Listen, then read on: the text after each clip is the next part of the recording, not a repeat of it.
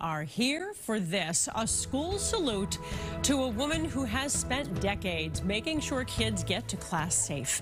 Judie Johnson has been a crossing guard for 58 years, and now she's ready to enjoy her retirement. As WBZ's Rachel Holt shows us, Johnson is leaving as the school and its community moves into a new chapter.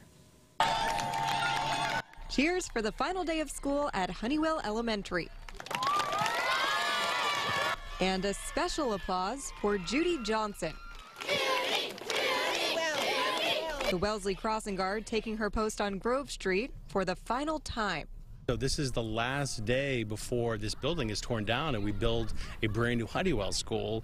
And it seemed fitting that we also honor Judie, our crossing guard, who's been here almost for the entire life of the school. 58 years to be exact, and now in her 80s, through tears and hugs, Judie is retiring from the job she loves. Thank you, Miss. You're welcome, sweetie.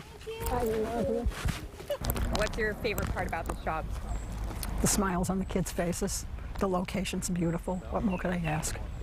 As a working mom, to know that my kids can get safely to school. She's there, cheerful, bright, early morning, rain or shine. It's just been totally and completely rewarding.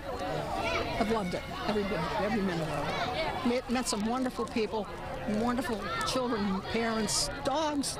Even though she's been halting cars for more than half a century, there's been no slowing down for Judie, even in her signature high heels. I said, well, I'm old now and I've shrunk, and the heels have gotten shorter through the years. And I love the heels. Oh.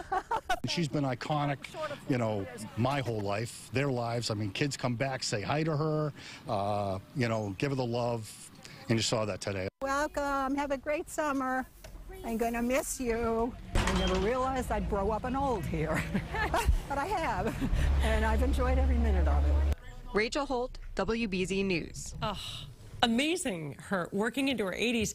There are some children from her first year that must be in their early to mid-60s who might be considering retirement themselves. That is the sweetest thing. I could see it in your eyes and mine as well. Very emotional, seeing somebody who loves a job that much and to see that a community loves her back. She always looks great. She's got the heels on. That's awesome. And you know how important for kids to love school, to see that first friendly face in the morning as they head in.